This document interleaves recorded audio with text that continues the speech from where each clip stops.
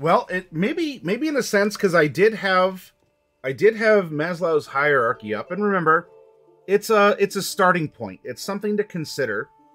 There are obviously more complex models in sociology, let alone our own personal psychological needs or ways to live our lives. But we're using that as a home base from which we can operate. And for tonight, in fact, um,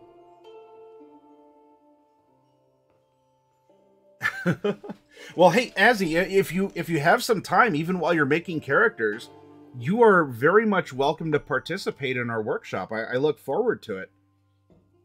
How we usually do this is we'll spend the first part discussing a real world concept like culture, intelligent life, or sort of prehistorical life. We talked about the various ways to create celestial bodies, etc. So we'll have a real talk. Though I'm not turning my chair around and my cat backwards. You say, well, you know who else created a universe, right? As we take a brief look to understand concepts that we can touch on or know. It is not an in-depth study. I am not providing an accredited course. Though if you roleplay long enough, you can get a broad knowledge of a lot of different things, a very interdisciplinary background for all the things that you research and you look up. But as any of these topics might intersect a character, that character, or another character you've made, or just even worldly concepts that you've approached. We begin by talking about this yucky real life stuff that surrounds us every day. And in the second part of the workshop, that's when we work together in the realm of fantasy that we've made together. And we can draw upon concepts that were discussed before, but might exist in some unique fashion in our separated world of not reality. You have an idea? So humanity, for really ever since the dawn of civilization, has made good use of intermediate sleeping, like taking watch. The people of D&D and know that all of their physical wounds heal in just a good night's rest. Why don't they abuse it? Well, hit points are not just physical injury. That's usually the most dramatic way to present hit points. But hit points are a lot more abstract than just wounds, which is also why a night's rest can often heal some hit points. It might help a scab over a cut. While the cut's not healed, you're also not actively being infected nor bleeding out. It's also a way for you to reset your brain juices up here by getting some semblance of sleep, so that your experience, any other lingering effects, or just you might feel refreshed. Because hit points, in a sense, are also just a fatigue of the mind or the spirit to perpetuate on. Now, in some settings, hit points may very well be physical wounds. Well, and also there are alternate rules even in official books where that's not the case. You may not heal at all over a long rest, or you only heal half. But in a world, as you're proposing, why wouldn't sleeping just be a regenerative effect? And you're right, in that world, it would be something that everyone would take advantage of. Though there's different approaches you could take if your average commoner is, a level 0 peasant or the like, might have 1 hit point. If you lose that hit point, then you're gone anyway, so there's nothing to abuse, because there's really no long treks. You don't have a hit point pool of 100, such that if you lose 70, you get back that 70 with just by sleeping it off. As someone with 100 hit points would be a demigod to the average villager living a rural lifestyle in the countryside. Magic can be incredibly rare. There are D&D games where magic doesn't exist, or where magic is everything. Or a setting like Eberron, where magic is very broad. Almost everyone has access to magic in some way, as a public utility, or just as a wand for personal defense. But magic doesn't tend to get deep. I believe the King of Corvair, the big main continent, right, of Eberron, a veteran of the 100-Year War and king of this country, I think the king is a level 5 fighter.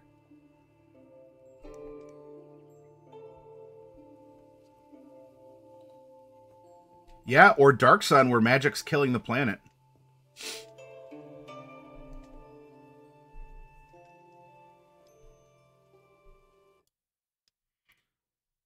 Now, what I want to do for this is I'm actually going to open up. I'm going to open up with a video this time. I know, weird, right? I usually save those for the end of the discussion. But this is going to be a very good way to prime everything else, like the Silk Road here, that we can discuss. Azzy, if you'd like to share, go ahead. I'll make sure to refer up while we're having the economic discussion.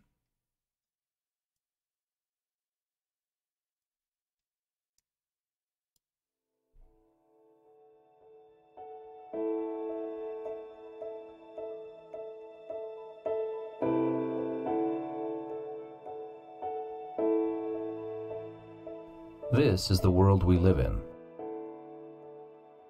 If we weren't surrounded by it every day, if we didn't take it for granted, we'd be dumbstruck by its very intricacy and brilliance.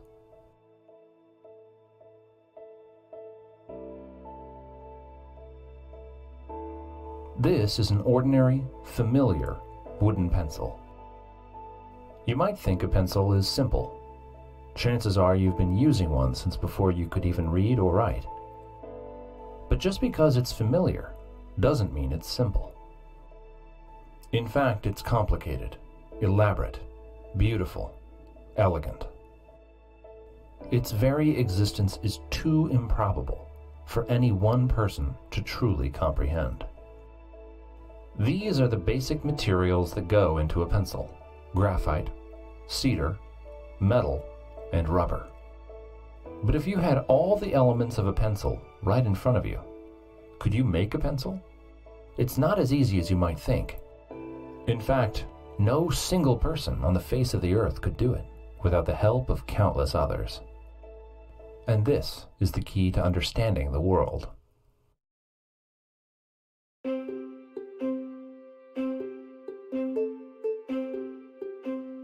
A pencil, just like you and me, is the end result of a vast and intricate family tree, a symphony of human activity that spans the globe. Through their work and knowledge, a vast number of people have had a hand in making this simple pencil. Unlike your family tree, this one begins with an actual tree.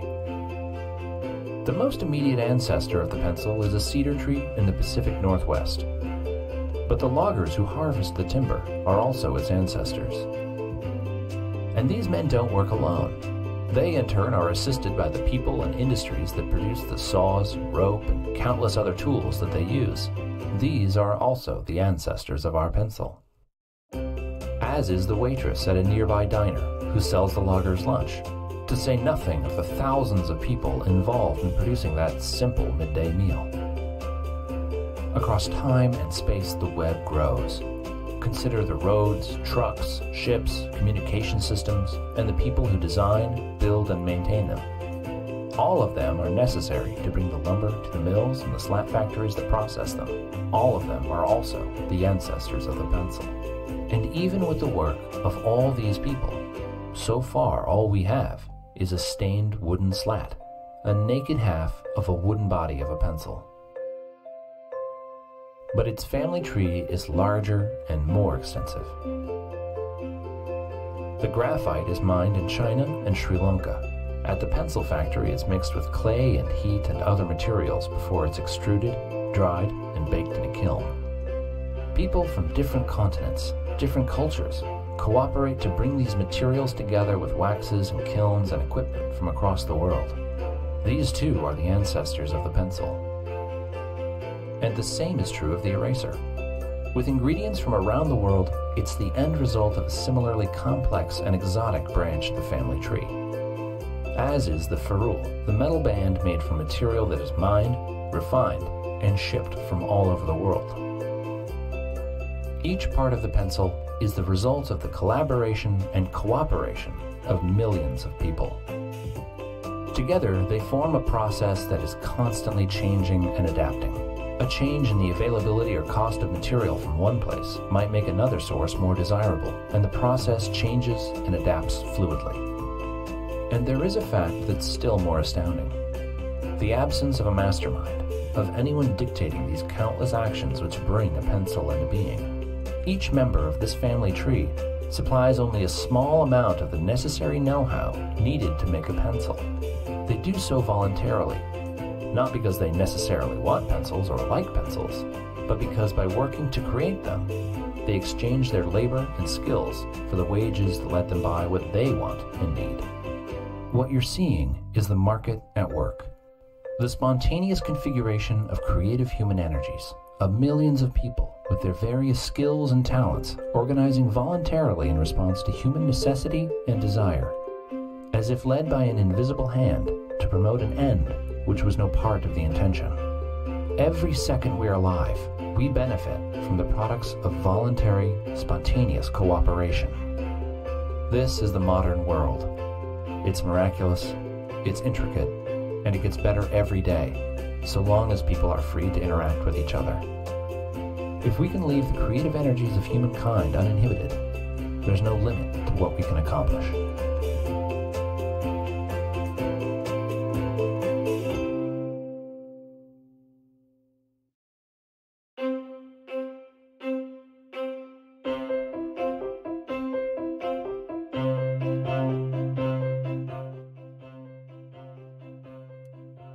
All right.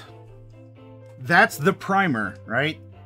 That I led with the grand finale. I hope that you enjoyed watching this and that this got across. Well, there's a lot of ideas like the invisible hand, and that's not, I mean, there's a magic spell in D&D that is pretty much an invisible hand. Though, in an economic sense, that means something a little bit different.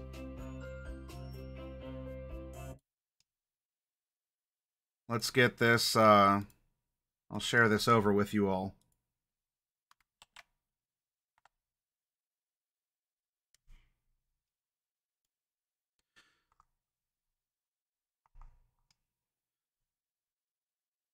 And let's return back to...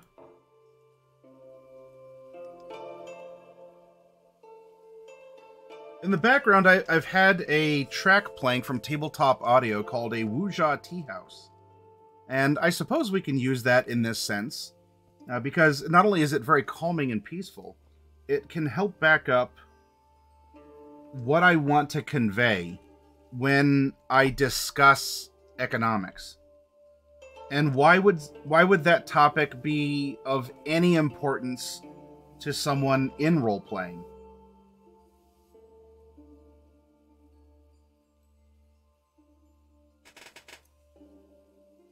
Let's look at a real example in our history.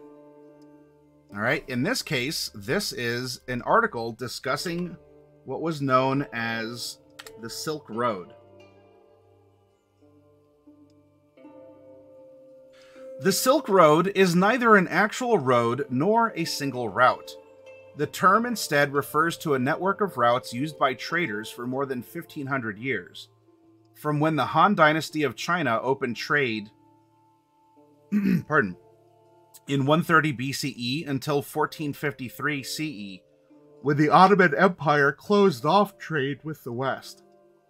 German geographer and traveler Ferdinand von Richthofen first used the term Silk Road in 1877 to describe the well-traveled pathway of goods between Europe and East Asia. The term also serves as a metaphor for the exchange of goods and ideas between diverse cultures. Although the trade network is commonly referred to as the Silk Road, some historians favor the term Silk Routes because it better reflects the many paths taken by traders.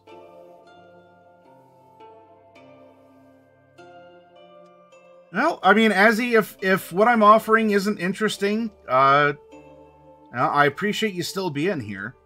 You know, I'm not going to compel you to stay, and I want to make this an actual discussion and something that is relevant to the hobby, as primarily that's what I do. I like teaching and taking these concepts and finding ways that through a form of entertainment, we can enhance our stories, enhance our characters, make worlds that are more dynamic, but also not as stressful to run because we're operating on a basic level of knowledge. Oh, all right, Azzy, no problem. So, I'm not going to read through the entire article. I linked it for you. It's on National Geographic. And you're going to, whether or not this is something you've recognized, or maybe even the modern incarnation, as there's an online part of the Silk Road, though that is often more of a dark web style reference or place about moving goods or services that are perhaps gray at its brightest. But here's a name, if any of you have ever spent time in a swimming pool, public or private. One of the most famous travelers of the Silk Road was Marco Polo. Born into a family of wealthy merchants in Venice, Italy, Marco traveled with his father to China, then Cathay. When he was just 17 years of age, they traveled for over 3 years before arriving at Kublai Khan's palace at Xanadu in 1275. Marco stayed on at Khan's court and was sent on missions to parts of Asia never before visited by Europeans. Upon his return, Marco Polo wrote about his adventures, making him and the routes he traveled famous. Yeah, I like joking about that when I show the videos, you know. We'll wheel out the TV and I'll throw on Beekman's World for y'all, and there we go. It's hard to overstate the importance of the Silk Road on history. Religion and ideas spread along the Silk Road just as fluidly as goods. Towns along the route grew into multicultural cities. The exchange of information gave rise to new technologies and innovations that would change the world. The horses introduced to China contributed to the might of the Mongol Empire, while gunpowder from China changed the very nature of war in Europe and beyond. Diseases also traveled along the Silk Road. Some research suggests that the Black Death, which devastated Europe in the late 1340s, likely spread from Asia along the Silk Road. The Age of Exploration gave rise to faster routes between the East and West, but the parts of the Silk Road continued to be critical pathways among varied cultures. Today, parts of the Silk Road are listed on UNESCO's World Heritage List. And there's obviously other articles, and we started with the map for it. But Age of Exploration, we have the East India Trading Company, which even in pop culture through Pirates of the Caribbean and other places, has facilitated a lot of trade. And not just of goods, not just of money, but of ideas. How is it that Indonesia became an Islamic nation? Well, if we take a look, when people, empowered by technology and purpose, a desire to serve others, whether that is a king, a god, or just their peerage, or even challenge themselves, we can see here that you didn't need a jet. You didn't need diesel ships. In fact, sailing ships, of course, helped. But a lot of this was all along land routes through different countries controlled by different people of different faiths. And what would bring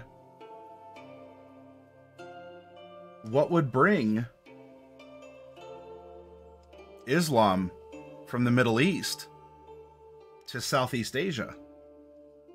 What would bring Buddhism out of India through the Far East?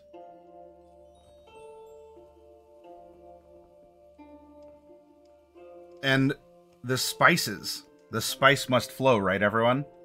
The spices, the different woods, even architecture, medicines and diseases.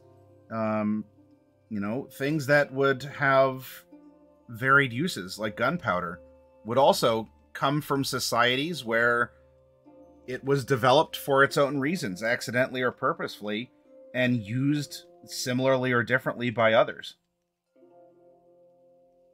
And trade was also a way to find peace, as it's much more desirable to trade goods and services than to trade arrows or bullets with another country. Because even if there are some cultural differences, the end result may still be desired more than the differences between the individuals who produced or transported the goods can overcome. And for many individuals, there's lines in the sand. You might say, I will only, if I can help it, I will only buy or consume products that were made in the U.S. Or you might say, for a dietary need, if you cannot process something, you can't process dairy, I will not engage in the trade of dairy, right? You have no need to consume it, or if it's another allergen, why work on a peanut farm if you are allergic to peanuts or shellfish? As much fun as fishing is. So there could be those needs. There could be religious observations that come into play. There either something that is enhanced through a requirement, or something that is forbidden through taboo. We come into dietary restrictions, or in Islam, where you are forbidden from drinking alcohol, right? These are behaviors that are modified through, with, or by trading. Or you may very well trade with someone who drinks alcohol while you do not, for your own reasons. Personal, religious, medical, whatever else.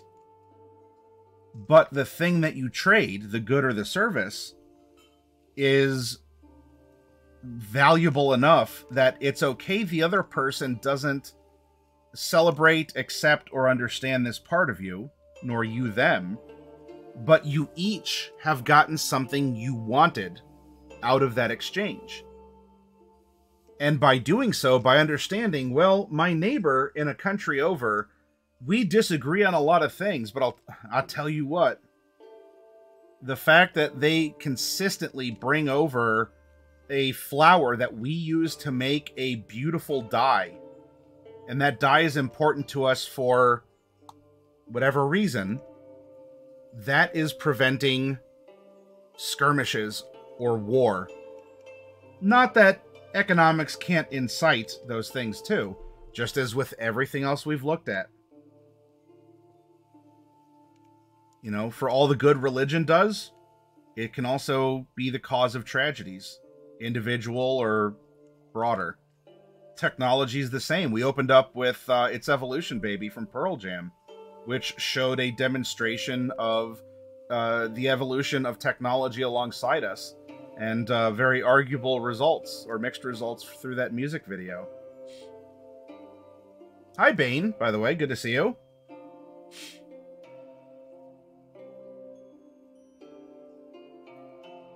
I'm sorry, I missed some stuff here. Goblin of Gygaxnor says stories of griffins.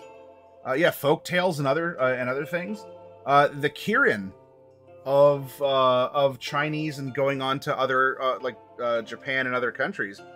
The Kirin is an awful lot like a giraffe, and giraffes, at least in our modern times, are not an Asiatic species.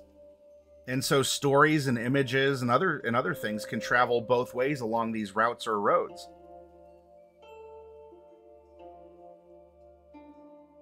Game theory mutually beneficial, says James. Bane says, I would like to start a bandit group of oppressed refugees that were beaten down by the oppressive Chinese government provinces to let our families survive. Celtic says, I wonder if there is a substance that acts like alcohol on the species we're making. There may very well be, whether it is alcohol or something else. It was the TV show, it wasn't Twin Peaks, it was Alien Nation, I believe, where the aliens in that show got drunk off of spoiled milk.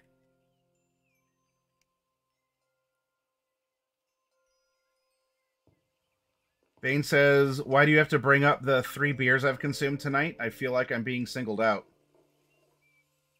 James says, there's a number of factors there: geographical location, near resources, large and cheap labor force, infrastructure, etc. What if giraffes were really just a story about a group of animals that just had long necks and weren't that long, but got over-exaggerated due to reference? A tall tale, if you would, Bane. A tall tale.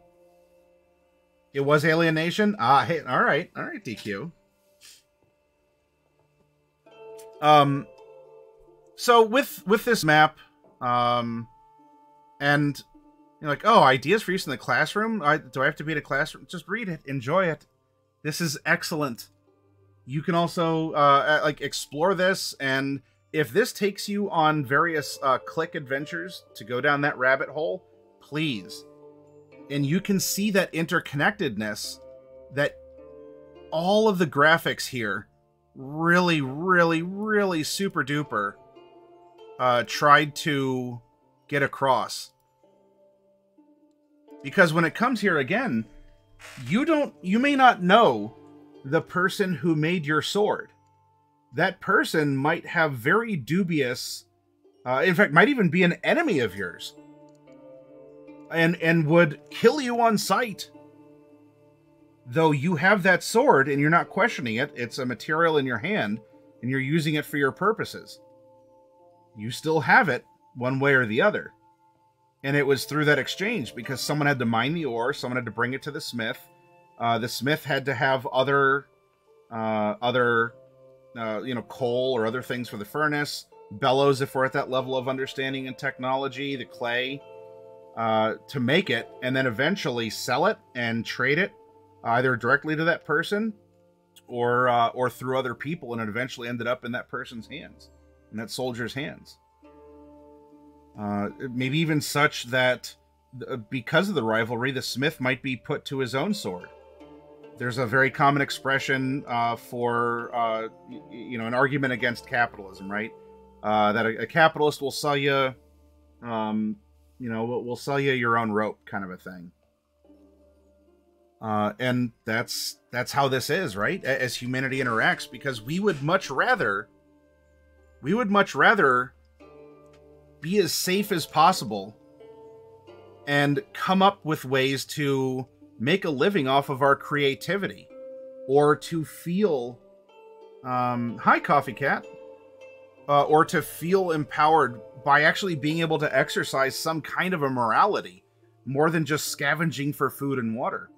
or for that little bit of good brain juice for problem solving, or actually being able to sit back and not just act on an availability heuristic of just judging based on your first instinct, to actually have judges or an impartial view of something, right? The mark of an educated mind is to entertain an idea without necessarily needing to accept it. Boy, to be a philosopher in that day and age, because you could actually afford to do that sort of stuff. And this is why we see technology spread and grow and adapt to the changing pressures and desires. We see religion spread and even adapt and be adopted over time. We went into cults and sects, S-E-C-T-S, sects. We went into denominations and how these things have also spread and grown over time as people's ideas did the same thing along the same routes. Why is it now that we have, we have a central core of Catholicism, though there's different flavors of it? You could argue that Episcopal is Catholic light, or you could say that it's a Protestant religion. And from there, you can get to greater degrees of Protestant, of removal from even the Anglican Church. And yet, each of these institutions, be it Eastern Orthodox, be it Methodist, be it Jehovah's Witness, have these people who attend who are seeking spiritual guidance and fulfillment and want to live as good and moral a life as they could be in this group together. And while there's differences and rivalries and warfare between the factions, it is still something that it serves a very similar purpose. And this is why economics in a fantasy world, it may not need to always be understood, but it is a force of nature like anything else, as it relies on it.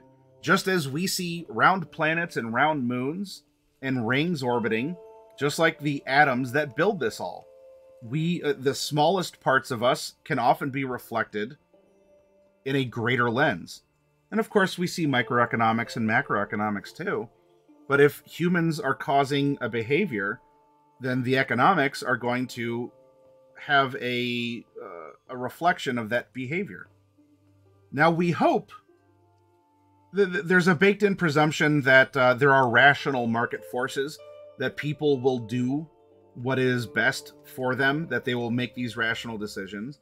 And lately, a trend against that through concepts like FOMO, fear of missing out, or YOLO. FOMO and YOLO have been very heavily leaned into, especially by companies that wish to market, to play into a more irrational, possibly even illogical result. And of course, now in pop culture, we have the blow up of loot boxes, and why that was, it started out, it grew up to be very strong, and all these games have microtransactions and season passes, and, oh, this is the limited time skin, collect it now. And I'll tell you, if it seems like, Matt, oh, you're being a hypocrite. You sell magic cards, or you sell blind packs of pre-painted minis. In a sense, yeah. I have to hope that you all have enough of a curiosity that you wish to engage in a behavior that you at least perceive, that you have faith, that you believe is beneficial to you. Now, whether or not you get the card or the miniature you like, well, that's another matter. But that's also why many of these stores also allow for trading. Go to a store like The Exchange, a buy-sell-trade store. Go to your friendly local game store. You will see economics happening around you all the time. Whether it is hardline, money to money, or it's something like, tell you what, you're my friend, give me $10 and buy me a soda from the cooler, we'll call it even. Are you sure? That's a $20 card. Look, I get it. Things are rough for you right now. Like you were just talking about it, right? You just lost your job. I know you're selling because you need money. I could get $20 for it, but if you give me $10 and buy me a soda, I promise, dude, we're cool. And here we have equally entertained the same exchange. We have the same handshake for $20, as that is a broadly agreed upon market price. Although, and now we have a individually agreed upon market price of $10 in a soda at that. Which can bring us into... By the way, Investopedia is a very, very good resource for you all. The history of money. I don't have any boxes right now. I'm at home base, Bane.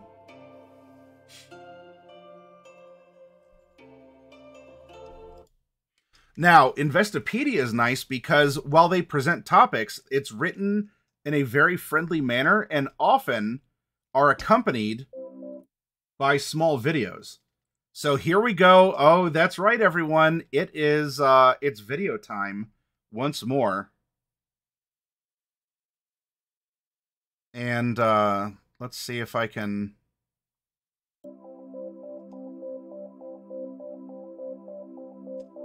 Bartering is the direct trade of goods and services that predated the monetary system. Back in the day, someone might offer a stone axe in exchange for help with killing a mammoth. Such arrangements took time to finalize. China used small replicas of tools and weapons as an exchange medium around 1100 BC. The replicas' shapes were simplified to circles because no one wanted to put a sharp tool in their pocket. These were the first coins.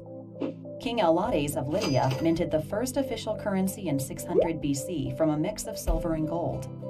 Lydia's currency improved its trade, elevating it among the richest empires in Asia Minor. Meanwhile, in China, paper currency replaced coins, and the emperor had a good handle on money and denominations by 1200 AD, when they were visited by Marco Polo. European banks started using paper notes, which operated much like today's currency, around 1600 AD. The first paper currency issued by a European government went to colonial governments in North America. Shipments between Europe and the colonies took a long time, so the colonials used IOUs that traded as currency. Shifting to paper money increased international trade. Banks and ruling classes started buying foreign currencies, creating the first currency market, which eventually led to currency wars. Now, there's a lot you can extrapolate from that, and that is only... hi, Small. Good to see you. Welcome. And that is only... Right? It's the beginning. It is 1 minute and 30 seconds of some ideas to begin an exploration, right? Where you can go in a lot of different directions. And that opened up a lot. But we did begin with... We did begin with bartering. And in fact, Small, if you're here, do you have a minute? Can I ask you a question? I'm putting you on the spot, but don't worry, it's not going to be a bad spot. All right, Small, you are an artist, correct?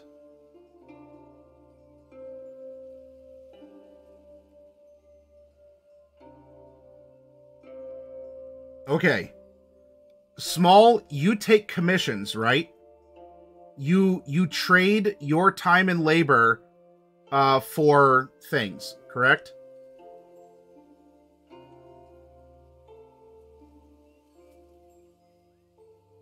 If I gave you a pine cone, would you give me a drawing?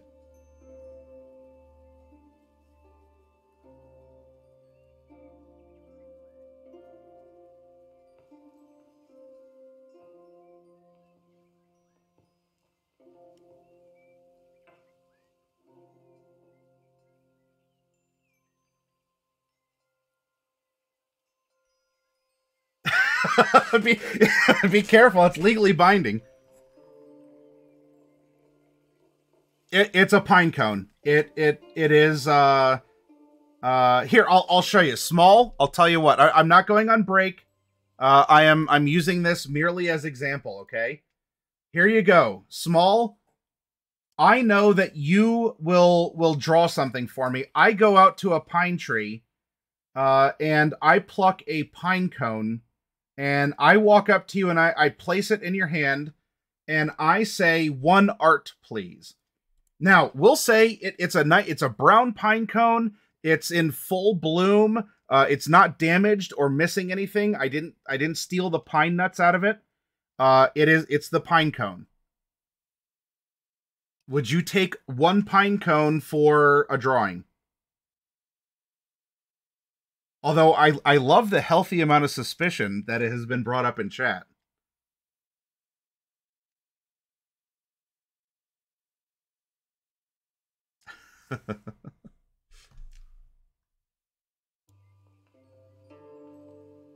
All right, see, probably not. Now, small. And by the way, this isn't leading into any kind of a trap. This is probably going to be an obvious answer for many of us. Now, I just spent a part of my afternoon walking to the pine tree, maybe even reaching up super high and plucking the best pine cone and bringing it back to you.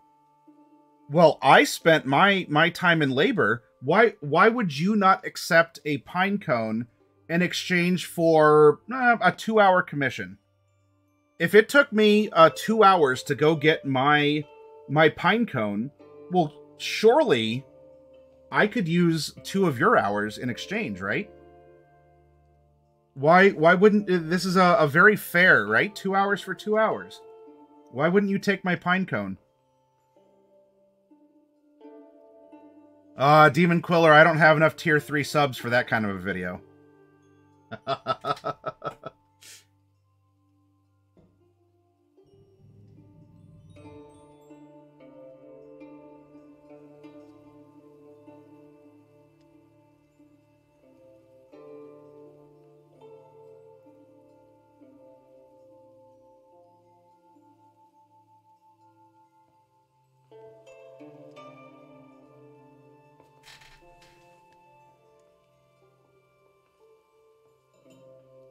Yeah, that's small. That's a very good answer. There's a lot of different answers. You could just say, I don't like them, or I'm allergic to them. They will literally kill me if this touches my skin.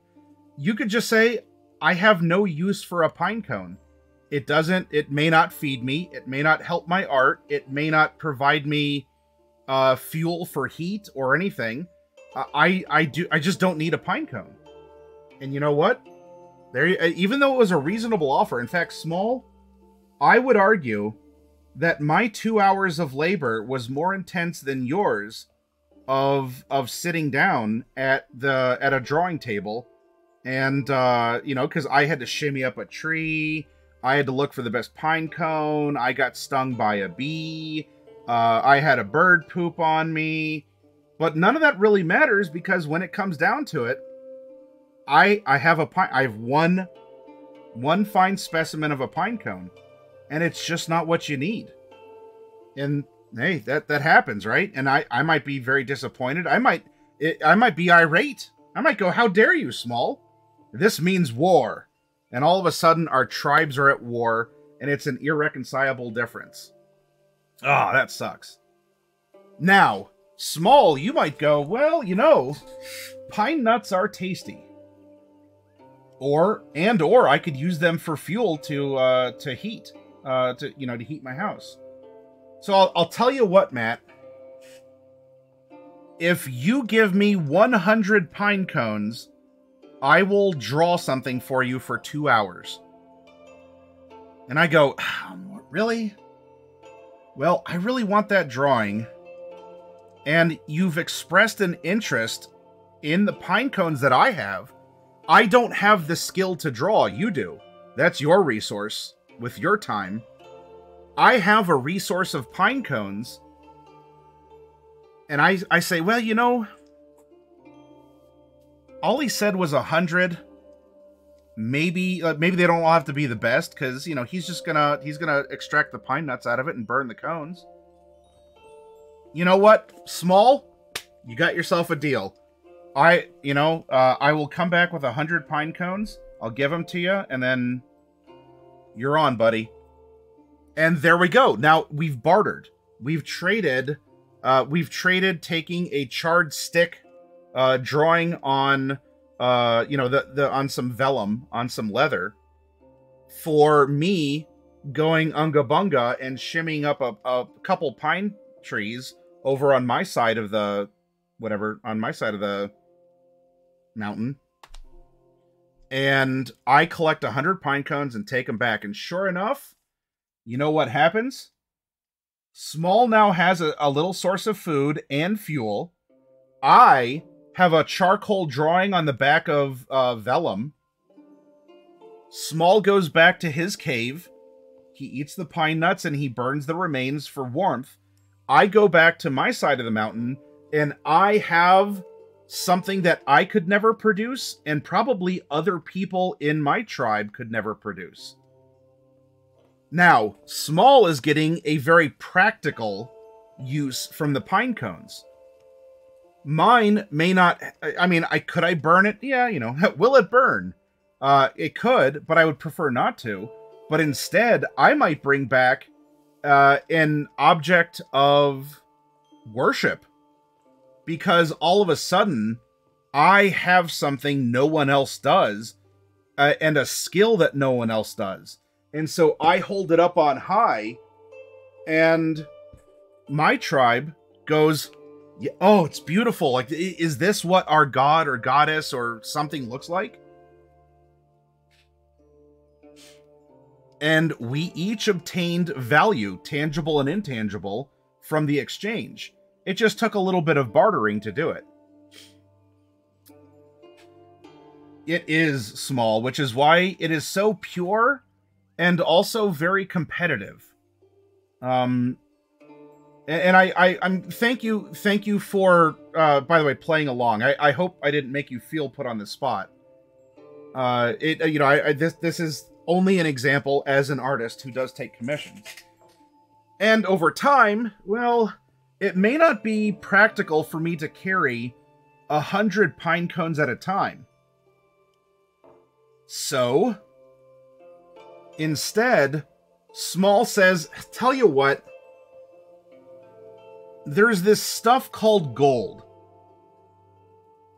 And I don't have a lot of it, and you don't have a lot of it.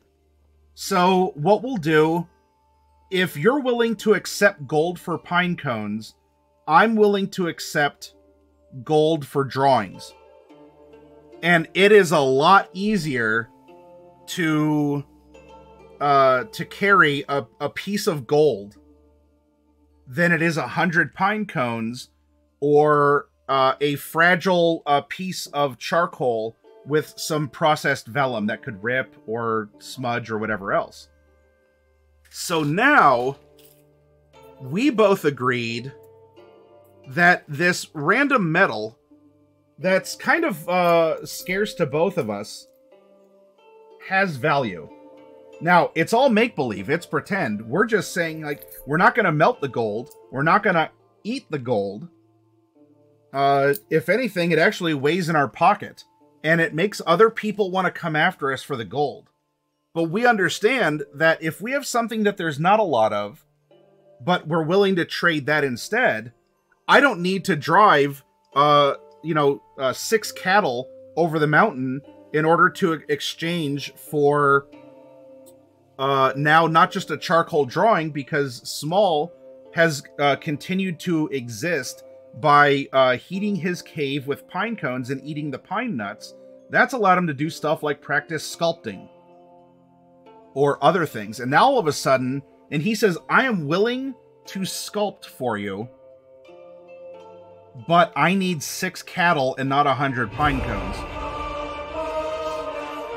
Aw, Tony, thank you.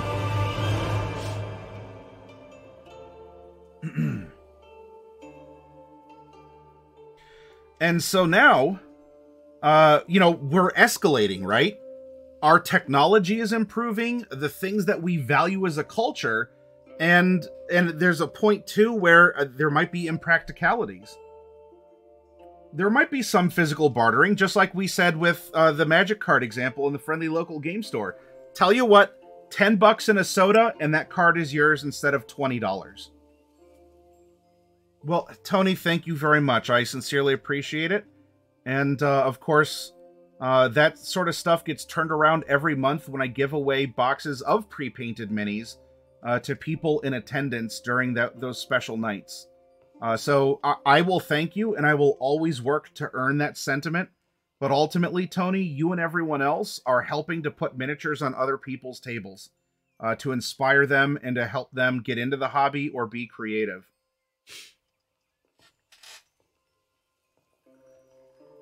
And so we find that there's a lot of this exchange going on, and that it's keeping the small tribe and the hero tribe in peace, because otherwise maybe we wouldn't be peaceful. We both live on different sides of the mountain. We might both revere or venerate the mountain, and yet our views are such that one of us wants to live in the mountain. We said Small lives in a cave, right? So Small and his people live in the mountain, which means they eat, which means they do what is necessary to live on the mountain, right?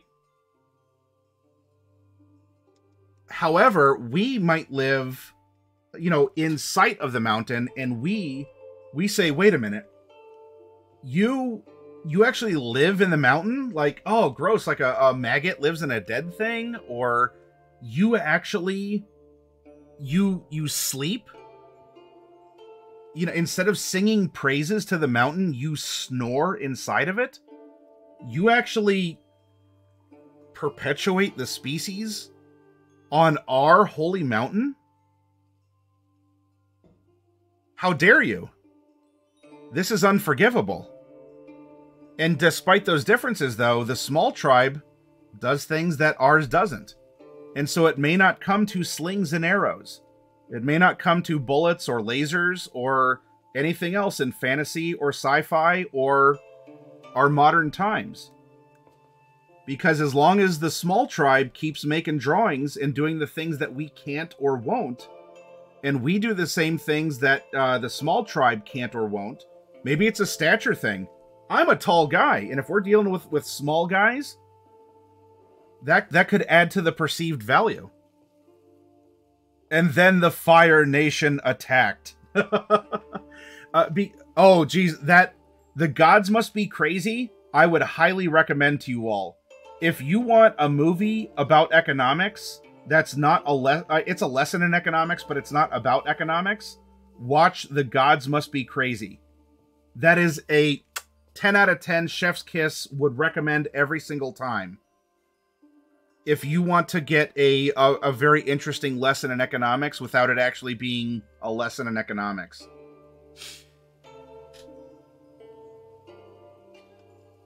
Now, hopefully, we, as real people, don't find ourselves in positions of needing to have dire exchanges. Though, of course, what happens in real life? People steal. People get mugged. In fantasy terms, it's someone coming up and going, your GP or your HP. You choose. And at what point, then, is it more valuable to live for your resources, for your metal, for your money, or even your ideals, your intangibles? Is it more valuable to give that up? Or is it more valuable to keep them? And these are decisions we all weigh in different ways. Even two people who share the same religion, maybe even come from they're born in the same city. They would react in two different ways to that same threat from a bandit or a would-be mugger in real life. And for their own reasons, with their own abilities and resources. Some people will never bend the knee. It's a source of pride. Whether it's being indignant or it's just a matter of honor. I would rather die and not give up my religion to yours. than to worship something that I don't and can't believe in. Even if it was just as easy as you have to wear a special necklace. That's it. That's all the person's asking you to do. That's the line, though. Now, we simulate this in many different ways. Of course, we live in different economics. We value different things. Different political or economic systems do the same thing, because those systems were built on the smaller aspects of the individual. And this is a very good board game I would highly recommend. If there's any of you out there that haven't played Settlers of Catan, what are you doing? Who are you? Why? Who are you? Settlers of Catan is an excellent example of economics, although it's all through bartering, right? As we're developing this island. Now, I bring this up. I'm going to highlight right here, okay? Well, other currencies have been used, and in fact, the first currency was Electrum, the mix of gold and silver. Why is it, especially when it comes to fantasy, and of course, our real currency, why is gold a commonly accepted source of value? And chat, this is open to you. There's not one answer to this. There's many. So don't feel, if you're like, well, I have an idea, could that be the correct one? I want you to throw out why is gold a commonly accepted resource for trade? Rarity, malleable, beautiful. Okay, it is shiny, and we do like shiny things. So, you're correct. It is scarce, and while it's heavy, it can be turned into a great many things, right? We can turn it into coins or bars. We can turn it into idols, false or otherwise. We can use it for the sake of art. Oh shoot, what's the name of it? The Japanese art of fixing like a broken vase with gold to show that there's beauty in flaws, or that to show that there's still a glimmer to things that are imperfect.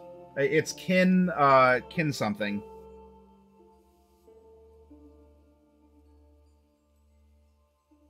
It's kintsugi? Is it kintsugi? Oh, kintsugi. Okay. A roll 20? Yeah, sure. One moment.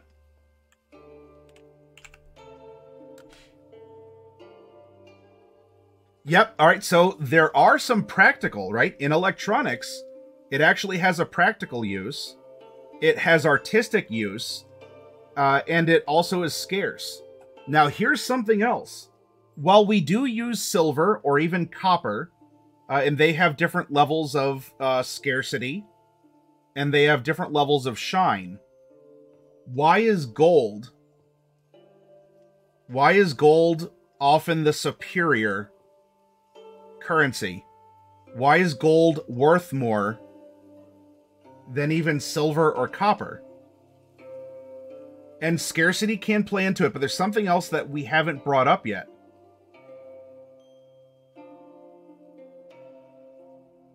Especially if we invented the here's a clue. If we invented an alphabet, if we invented numbers in order to work and tell stories and write things down to pass on, wouldn't we also want our labor, our work, preserved in some way, not just through letters or not just through math? How can we preserve the works of us, let alone our ancestors, and the labor they spent and the things that they've done? Ah, Sierra? And Tony got it. Gold might be lost to the sea. Might be thrown into a volcano, which is, well, I mean, that's a rare circumstance. A necessary one, but a rare one. But gold won't tarnish. It won't rust. It won't degrade by simply sitting around, in statue form or otherwise. And so it preserves, once it's discovered, once it's mined, it is preserved moving forward. And so we can preserve the wealth, the labor, the stories, the religions, everything that is made and done with now this symbol of drawings and pine cones.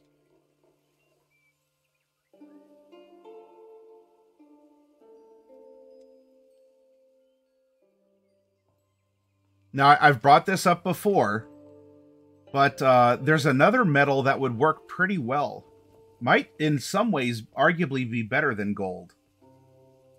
However, in fantasy times, as much as we might consider those to whenever that would be, it was not abundant nor practical. No, platinum, palladium, okay. There are some things that take some extra processing too, like titanium. Like, oh, what's this weird crystal? That's titanium. But you didn't know it. Aluminum. Aluminum. What won't tarnish? What is malleable? And at the time, would have been very scarce because of how it had to be refined or extracted.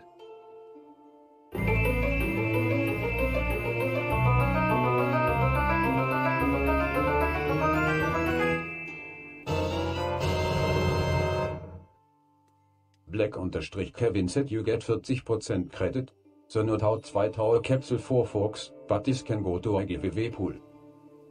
Alright, Bane, we will start tomorrow's broadcast from the store with 40 of the necessary $50 to start a giveaway.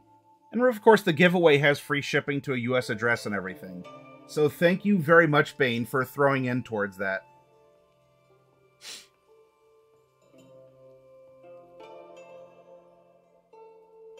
Yeah, so we're aware of platinum, we're aware of aluminum, but we couldn't process it. It might have been something very, very rare. But gold was easier to extract, though scarce. And it also preserved itself.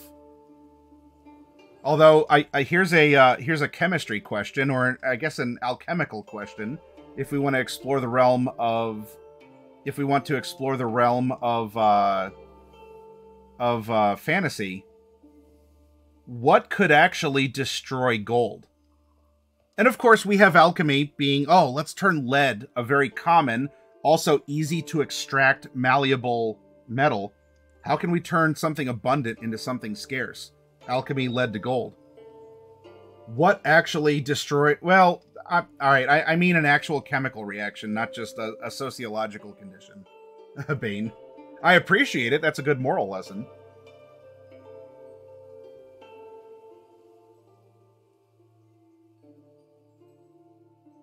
It's another element. Yeah, there we go. Goblin of Gygaxanor. Mercury. Do you know what else destroys aluminum, by the way? Yeah, mercury. By the way, have fun with that. If you want to cause some interesting chaos, have someone break into the royal treasury and spray mercury everywhere. Now, how can you extract mercury? Look into it. We have cinnabar and some other things. What destroys aluminum? Government regulation, says Bane. The recycling system, says Tio.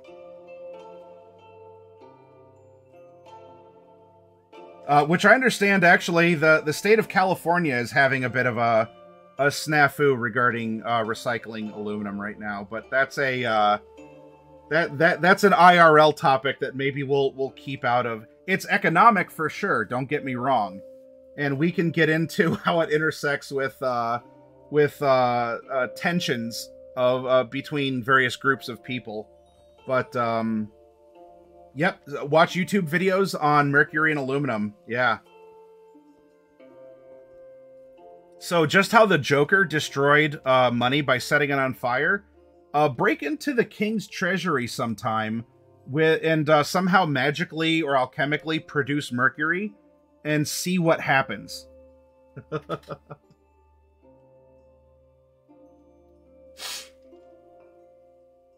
That is a TLDR of that for sure, Bane. Absolutely.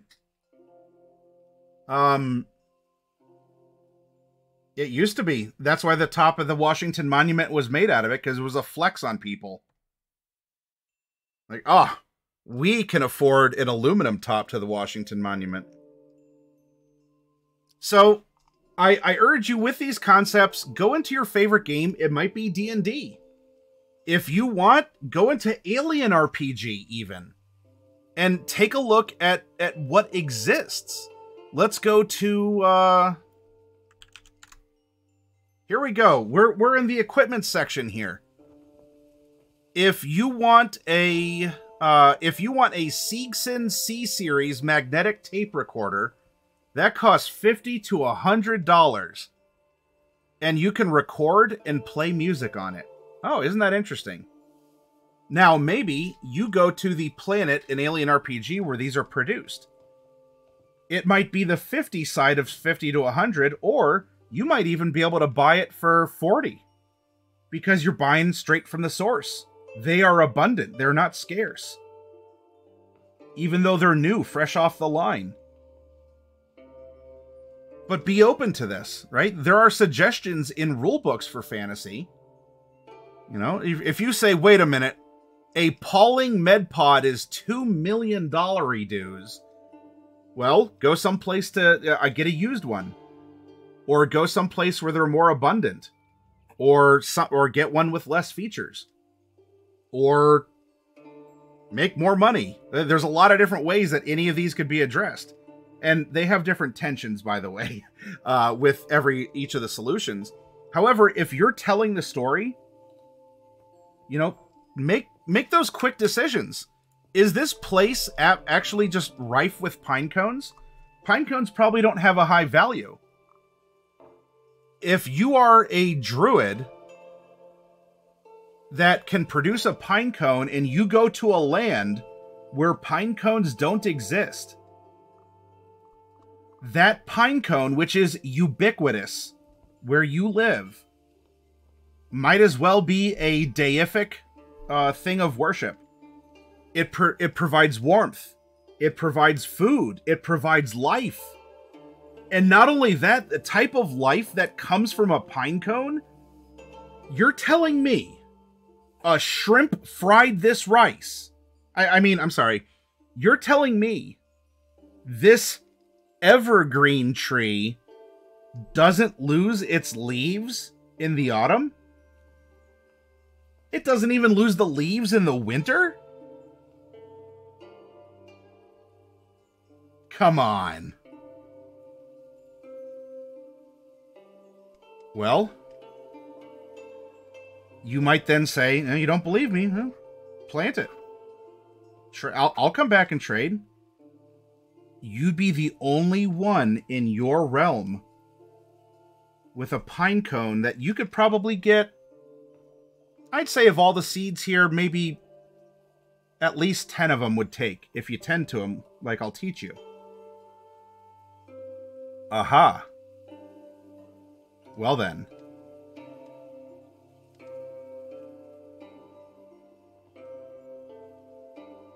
And all of a sudden to that culture, the exclusivity and the multi-purposedness of the pine cone makes it valuable, while a pine cone's all but worthless back in your land.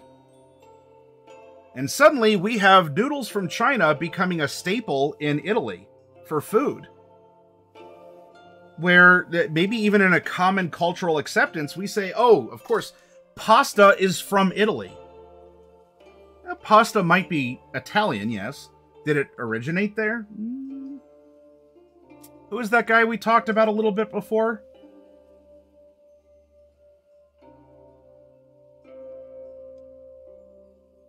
So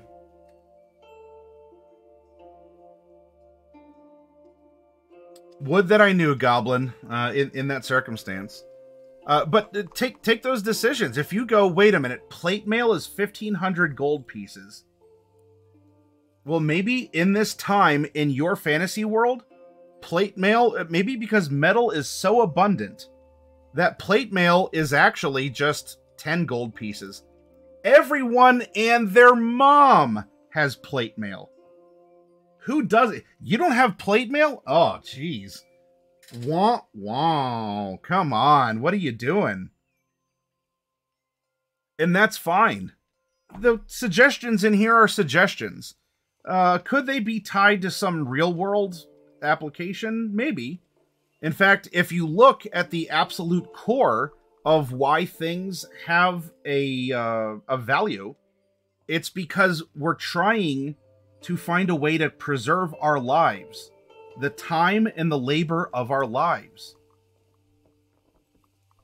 By the way, in Dragonlance, they actually use steel pieces as currency because steel is extremely useful, and it carries value. Because if you get 1,500 steel pieces together, you might actually have a suit of armor.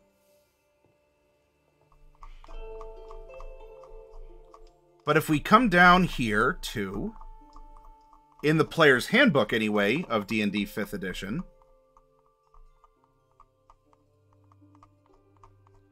this is the core for any place that you present, okay? Trade goods is getting close. We could take a summary of that with the lifestyle expenses, because that is a more immediate manifestation of how much our life is worth, quote unquote. Which, by the way, last night, that's why I say I don't like come back to life spells, because in my opinion it cheapens life, and I would not want that to happen. And also why I don't allow bags of holding, because those things can destroy economy, or just kind of, it takes away the potency of the discoveries. You know, what is actually valuable to you all as a party. Food, drink, and lodging, again, things that are very close to people, but take a look at the people.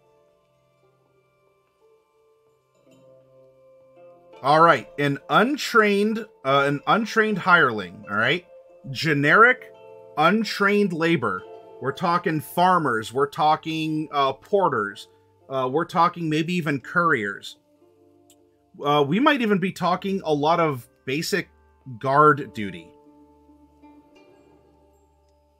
This is 2 silver pieces per day. So, you work 5 days, congrats, you made 1 gold piece. You want that suit of shiny armor? That's going to be a lot more scarce, because if we go with by-the-book evaluations, you're going to have to work a couple extra days. Can you come in on Saturday? Yeah, that'd be nice. Now, skilled labor, aha! We're talking the professors, the priests. We're talking, we're talking, you know, the soldier that has been trained and has survived, right? The veterans, or the people who've been guarding caravans for more than a couple years. They, in this presentation of an economic force, are 2 gold pieces per day. A farmer would have to work 10 days to the skilled labor working 1 day. Oh. And maybe that puts perspective on things. So when you're creating your world, imagine that. Well, how scarce are the materials or the labor if there's not a lot of people, because maybe they all died out because of a plague, like the Black Death. All of a sudden, you are going to find that your wages are going up because there's not as many people working. There's a scarcity of labor, and its perceived value increases. And this is going to get... I'm not going to take us there, but with Investopedia, you can look up supply and demand graphs, okay? They slide, they do a bunch of this and that, supply and demand. I'd also look up a concept called elasticity. Elasticity. If you understand the general forces of supply and demand, which can apply to labor, let alone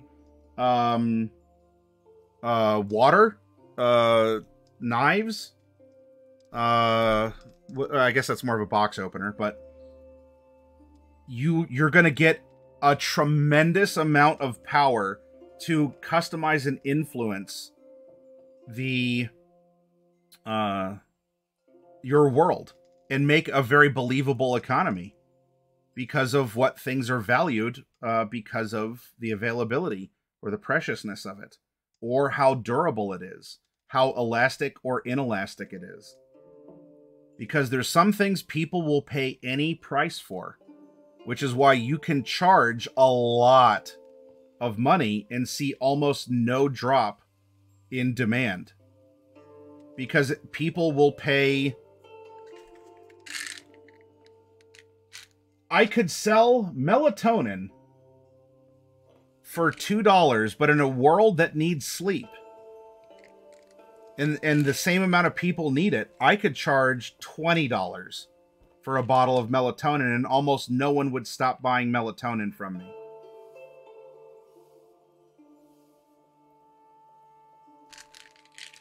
That's an example of elasticity, or something being inelastic.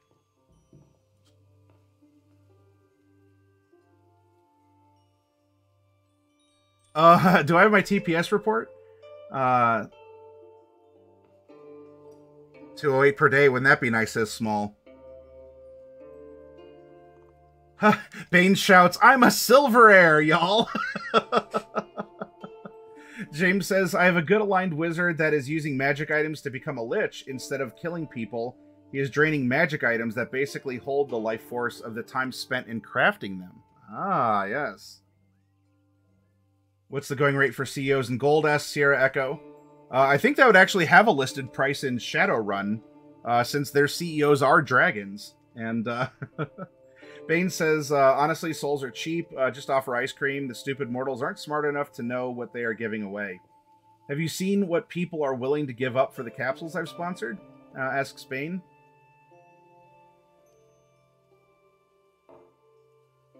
Is this the arch-villain universe that makes Senpai Jeff Bezos? No. It's, these are natural forces to which we're exposed. And if you don't have an understanding of it, you know, it can sour people's opinions or have them think violent or radical things without the understanding of how these forces operate. Just as it can be like blaming an angry god that a storm has rolled in. What did you do to get this storm to roll? Like, we had to go today. We can also be just as irrational at other forces we don't understand. Or we seek to replace the bad gods with better gods. Gods that will serve us better. Or at least we hope or think. And it's just a way to reflect and to try and get the basics of what might actually be happening. You know, who is the man behind the curtain? As well as to be considerate, because as we say in Dungeons and Dragons and other RPGs, there are consequences. Such that greedy dragons get hunted down for their gold stashes. In our real world, there's a very prolific phrase, which is pigs are fed, hogs are slaughtered. If you're just an average pig, of course, in English, there's connotations to that as well. If you're just an average pig, you're doing your thing. You get fed slop, you roll around in it, you get to, you know, you have a litter of little piglets, and, you know, you're doing your thing out on the farm. But hogs... And I'm not talking about the meme of cranking hogs. Hogs, oh, that's the juicy stuff. They're fat. They've overeaten. They've indulged. And really, what are they providing the farm? If they're not making more pigs. They're taking up a lot of space and a lot of resources. And they're also really tasty. And we see that with individual greed. We see that with the pursuit. However you want to attach greed to the concept. There's many levels or even words for it. But take a look at the consequences for other actions. Have you seen the price of Disney stock? Disney was a golden... Oh man, you hold on to that. It paid dividends. Disney could do no wrong. Man, hit after hit. Who doesn't like Disney? Have you seen them? What brought that about? Conflict? Being hoggish in something? Not maintaining a perceived value? Because again, at the end of the day, here's what I got in my wallet, everyone. That's right. I have $2 dues. This is how rich I am, okay? I have $2 on me right now. Do you know what this is? This is pretend. This is makeup. I pretend this is worth something, and you pretend that it is too, and we trade it back and forth. But as soon as we no longer perceive the value, or we don't want to play that game anymore...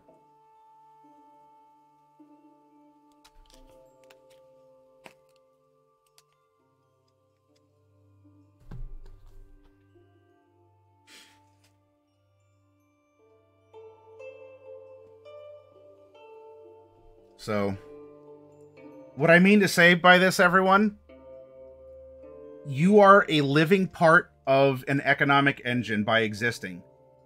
Your time, your labor, your skills are worth different amounts to different people depending on how you wish to apply it, or don't.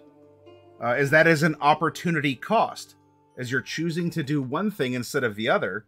And so there is the... Do you take more physical or intangible gain than you would otherwise? Whether it's rational or irrational? Do you choose to manipulate people through FOMO or YOLO? Or through unethical behavior? And if so, are there consequences to pay for it? Even if not in the immediacy, it could in the long term. What happened to Enron? What happened to any company that went, that had this Icarus, right? Too high, too close to the sun, too ambitious, overextended, it got over-leveraged with debt. Too much, too fast. Culture couldn't adapt. Belief systems couldn't adapt. Because I have to believe in this actually being something for it to be something. And if I can't believe that is worth anything, I don't have the time, the effort, or the ability to do so, then this is worth the cotton it's printed on. Because I could burn this for, a couple seconds of some warmth. Because at the end of the day, that or, non-toxic doesn't necessarily mean edible, but any port in a storm, I guess.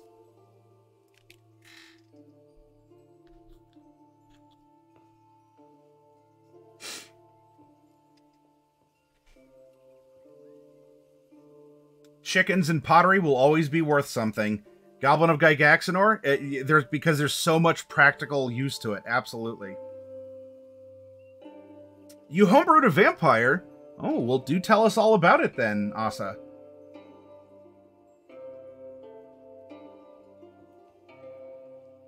It is Asa Mitaka, correct?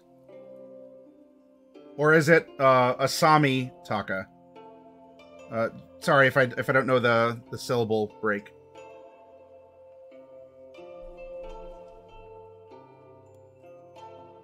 So anyway, play more Catan, and, poke around. Look back into our real history. Read about concepts like this on Investopedia. Even if there are aspects to the economy or the economic system we use that you loathe, and that you seek a radical change in how this operates, I don't know in what way. If you understand the system, you can operate through it, against it, or to guide it elsewhere over time. And you can learn how to communicate and trade ideas and such with other people, such that your way forward might actually become the popular, believable way. This is the way. Do you all... Oh, shoot. Where's our Beskar? You want to talk about a valuable resource in the Star Wars universe? Beskar is... That's it, right?